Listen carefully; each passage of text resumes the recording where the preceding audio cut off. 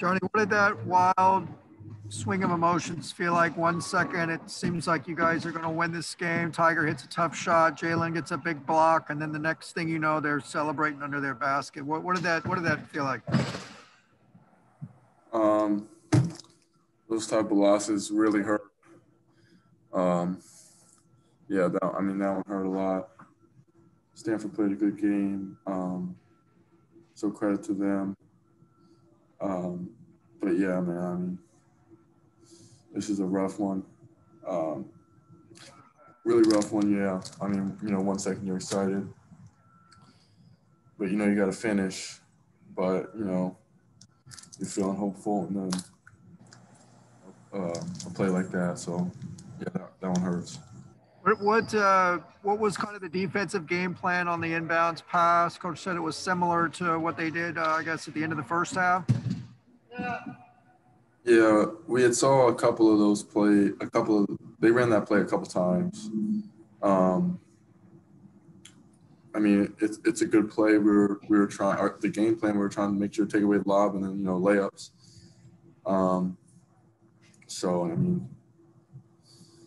Obviously they got the layup.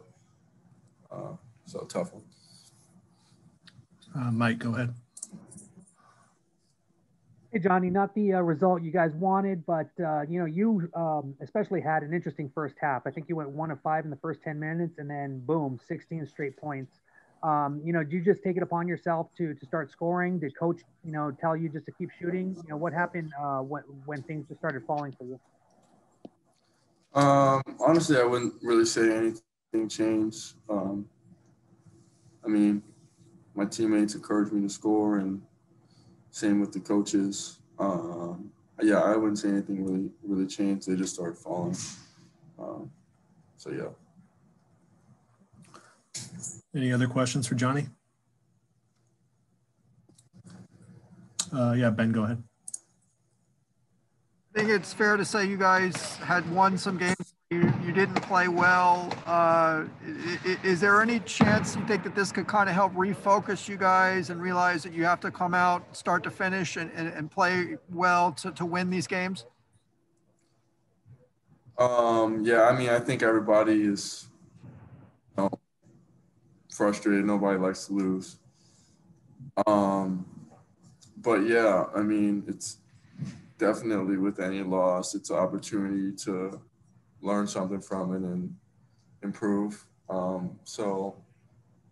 I think that we're gonna use this to help us, but obviously it sucks.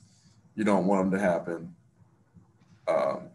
It's a tough feeling in the locker room, but yeah, I think we've got a group of guys that's gonna use this to get better and improve. So we'll stay together. We're not gonna falter, and we're going to try to get better from this and improve for sure. Jim Alexander, did you have one? Yeah, I just wanted to get a sense on that final play, what did you see? What was going on out there? What happened in your eyes? I think there was maybe some miscommunication, and then, I'm not exact. I haven't watched back the play. Probably just some miscommunication and misunderstanding. But honestly, it doesn't really come down to the one play. It's the whole game. It's on everybody. It's a team. It's a team loss. So it's not really the one play or what happened during that one play. It's kind of what led up to that point. Tiger, I know that was obviously a tough one. You hit that great shot there, got fouled, like you guys were going to win. Jalen Hill makes a big block. All you got to do is defend the inbounds pass. What's that swing of emotions like when you're watching them celebrate? It's tough. We came up here pretty slow. We played like we weren't ready. We fought back at the end, and give all credit to Stanford. They played with they're dealing with some injuries, and they got the win against us. So I would just credit that all to Stanford, their players and their coaches.